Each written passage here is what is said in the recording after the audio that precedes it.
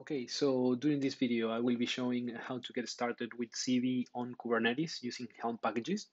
I will be showing how to install the Helm packages provided by zeebe in order to get the zeebe cluster plus some other components into your Kubernetes cluster.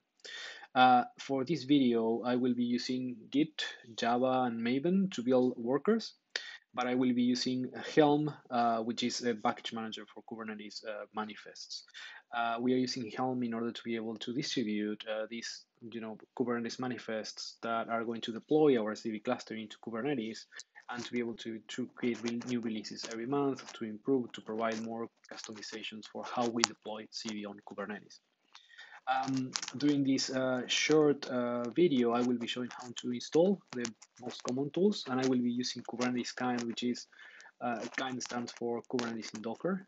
So basically, you can create a local Kubernetes cluster for development purposes in your own laptop. And in order to install this, you only need to have Docker. In this case, I have Docker for Mac, which is installed and running, and Kubernetes Kind is going to use that installation. So the first thing that you need to have in order to run this tutorial, you need to have a local Kubernetes cluster or a remote Kubernetes cluster. It should work with both. So I have already have Kind installed, and if you take a look at the Kind page, this is how you create a new Kubernetes cluster. Kind create cluster, it will give you a new local Kubernetes cluster for you to run. And that will also configure kubectl to connect to that cluster. So if we have that, the next step is to install Helm. And in order to install Helm, which is basically two parts, first of all, we have a client called Helm. This is a command line tool. And then we have the server part, which is called Tiller, which is the one in charge of installing the actual components in the server. So we have the client already installed here in my laptop, and we will be calling using the client. We'll go to the backend, and the backend will install all the packages that we will be looking at in a few minutes. So the first thing that you need to do if you're running with Helm, it's to install Helm. And for that, you first need to create some security configurations for the cluster to enable Tiller to install all these components. And we will do that by running this command that I have here. You can get that file, this file, like Helm services account roles, YAML file here in this repository that I've created, CV Gates Getting Started. And I recommend you to clone these because you will have also a process definition and some specific values for kind if you're interested in running this tutorial. So if you have all that set up already, we can just run this. You can see here I've created my cluster. So K here is kubectl, it's just an alias, and I can definitely then run this command to install and to create the security, the service account, and the cluster role binding for my cluster. That's basically Helm getting started, and then I will just initialize Helm so the server-side components gets bootstrapped. So this is basically creating a service in Kubernetes, starting a pod that it contains Tiller, and then it will do the deployments. So at some point that pod will be up and running, and I will be able to then add the official Helm charts for zeebe here. We are adding the zeebe repository, which is pointing to Helm, zeebe.io. You can visit that site as well. It has the instructions. So you can check that. It tells you exactly that. So you need to add the repository, and then you can just run an update on that. And you will just get all the new chart definitions, including the zeebe charts that are defined here. This repository also explains which Helm charts are provided. Right now we have 3 Helm charts, one for the zeebe cluster, one for operate, and one that basically contains both of them, plus an Nginx controller. Right. So it doesn't really matter which Kubernetes cluster are you deploying these, depending on where you are deploying it is, the amount of features that you're going to have there. You can also go and just deploy a zeebe cluster and then separately just deploy operate, and then have your own ingress controller if you want to do that. In this tutorial, I will be installing all the components with zeebe Kubernetes full. So that's done there. The next thing that we can do now is, if we follow the guide, is we can definitely install our zeebe cluster. And again, here, like, there is a difference here. If you're running Kubernetes Kind, which I am right now, I have a specific values file for Kind, which basically shut down some of the services and make it smaller in order to be able to run inside my computer. So I will copy this. I will replace release name here. You need to replace your release name. This is the Helm release name, and you can use install and uninstall things, and it's going to be used to prefix some of the services inside this release. So I'm just doing that. I'm installing zeebe, and that's the version of the Helm package that I'm installing in there, right? So if I do get pods now, kubectl get pods in order to see what's running, you will see that now we're running Elasticsearch, we are running the zeebe cluster here, we are running operate, and we are running the ingress, the nginx ingress controller. The first time that you do that in a timed cluster, it will download all these Docker images, right? So it might take some time until you get all Docker images downloaded. You can keep checking this with kubectl get pods in this case, and you will see that this says container creating, but that's basically fetching these Docker images. I will be right back as soon as the Docker images gets downloaded, and I will continue from there. Okay, so in my computer that took around like 6 minutes to download all the Docker images. It shouldn't take that long. So if you're running in Google Cloud, it takes like 30 seconds to download everything because it's remote. So now I have the entire cluster up and running. I have the zeebe cluster there. I have operate. But then the next question that will appear is that, okay, so how do I interact with these services? Remember that these services are running inside the cluster, so we need a way to route traffic from my local environment to the cluster. In Kubernetes, the way to do that usually is using that ingress controller to route traffic.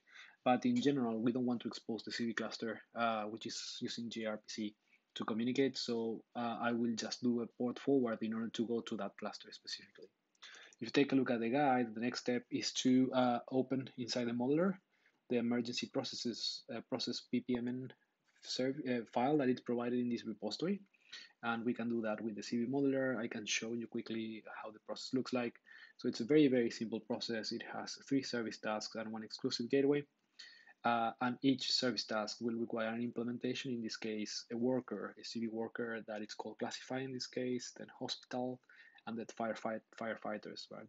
And the gateway will define if the emergency is, a fire emergency or an emergency involving a person. And based on that, it's going to execute different jobs in this case. And as you can see, this is like an emergency related process. And again, this is quite simple just to demonstrate, but the whole idea here is that you can download the modeler, create your own process, and run it in the same way that I'm doing here. So if you have this process already, and I'm providing you that into this repository, you can quickly deploy that. In order to deploy it, you can create a client using Java or using Node.js or using .NET as well, I think. Or you can use the zeebe-ctl command line tool that you can get from here as well. So if we have everything up and running, we can definitely access the cluster by doing a port forward on our service, on our zeebe cluster. And we will need to do that in order to be able to connect our zeebe-ctl command line tool into the cluster in order to deploy processes. So let's do this first. So basically what I'm doing here is I am forwarding traffic from my local environment to the zeebe cluster. And I will do that by doing that, right? So now I'm forwarding traffic from my local host 26500 to the cluster service that it's called zeebe, in that case 26500.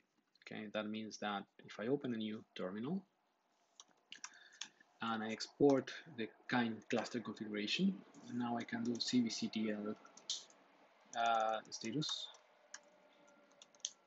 and I can interact with the cluster. So I'm getting the cluster information there. That means that now I can go to the guide and basically deploy my first process. So I'm deploying my process there, and again I can see here that the process was deployed. That's the process ID, which is the same process ID that I have here, right? That's the ID. I can use that in order to start new instances of this workflow. And that's basically the next step. The next step is that I can go to the guide and I can say, okay, let's start an instance with these variables. In this case, the emergency reason is a person. We can just put a more complex emergency reason there if we want to. So I can start that. I create a new workflow instance, and I will start another instance with the emergency reason building on fire. Okay. So I created these two workflow instances, and the next step usually would be to say, okay, Now I want to see how these processes are running into operate, right? Again, we have the same problem as before. We are running outside the cluster. We want to look into what's happening inside the cluster, inside the service. In this case, operate is running inside the cluster, so we need to find a way to route traffic from my local environment to operate. I can do the same thing that I did in here, where I did the port forward to the service itself, so I can access only from this machine. But in general, we are using this Nginx ingress controller in order to provide us a single entry point for all the HTTP1 services. In this case, we only have operate.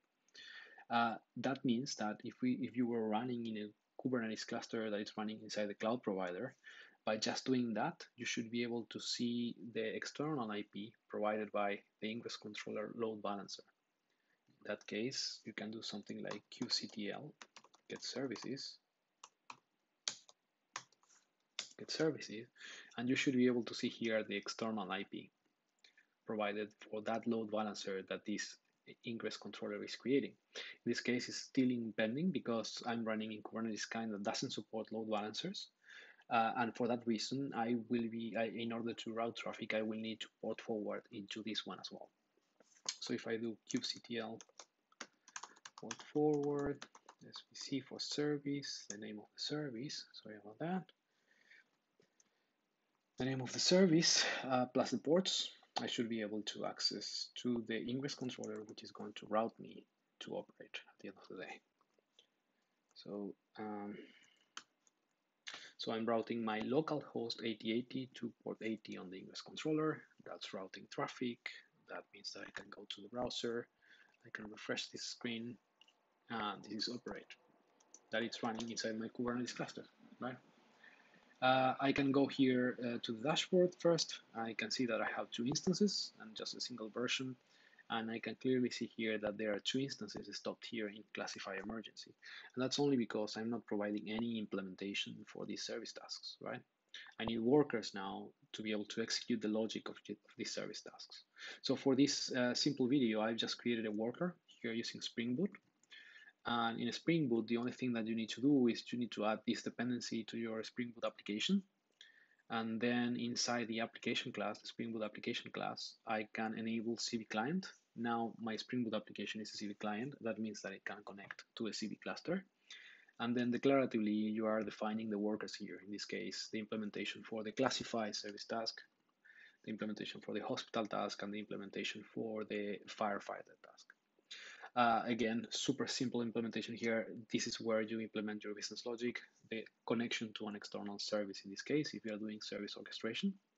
And in this case, I'm just evaluating the value for that emergency reason process variable that it was created and initialized when I started the instance. Just checking depending on the content of that variable and then just going different ways depending on what the emergency is related to. And then in the hospital and firefighters, I'm just completing automatically the tasks, just going to the end of the process. So in order to run this, in order to provide these implementations, I will need to connect to the cluster. This Spring Boot application will need to connect to the cluster. And again, by default, this is configured to go to localhost 26500, which is it's already working like that because I am already doing that port forwarding here, right? So if I run my Spring Boot application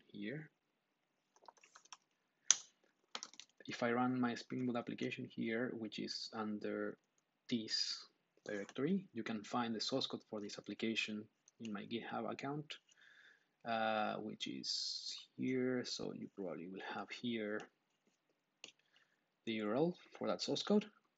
There you go. So that's the project. Feel free to copy it. But again, it's a very simple Spring Boot ZB worker.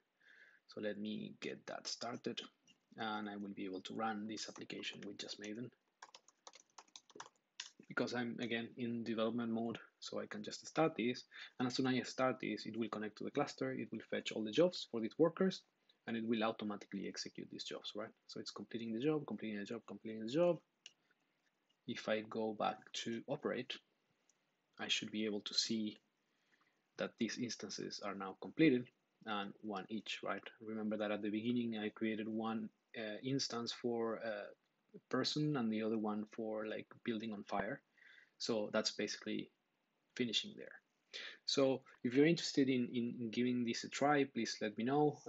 Drop me a comment, drop me a message in Twitter at Salaboy. Please get in touch if you want to test these Helm charts into different cloud providers as well. You can find all the information about these Helm charts in helm.zeebe-io. And I will be linking here this getting started guide if you're interested in testing it out and contributing to it. Feel free to reach out. Take care. Bye bye.